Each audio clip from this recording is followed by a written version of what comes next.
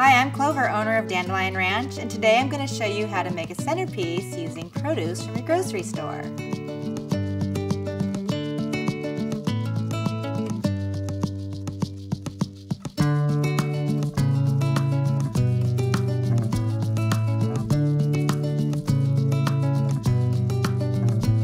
First step is choose your produce, and today we are doing a holiday themed centerpiece, so we chose reds and greens. So we have pomegranates, apples, grapes, pears, and I grabbed mixed evergreens.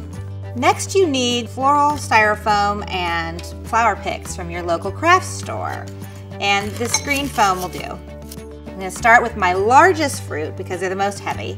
You take the picks that you bought at the craft store and you take the sharp end, and there you go.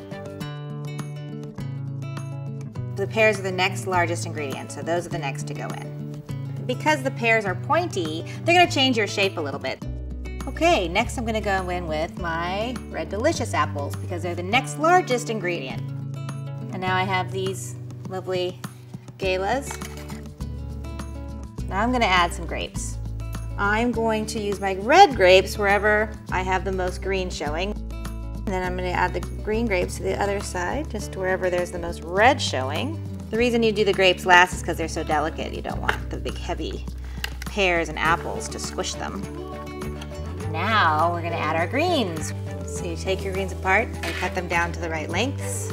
I'm just going to go through and just fill in and create the shape I want, using the curving pieces on the outsides to give a little movement.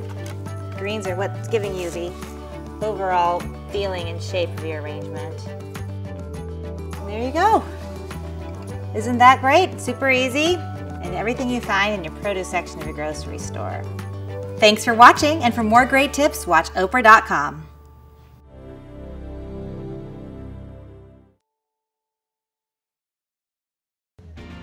Hi YouTubers! I'm excited to give you an update about our own YouTube channel.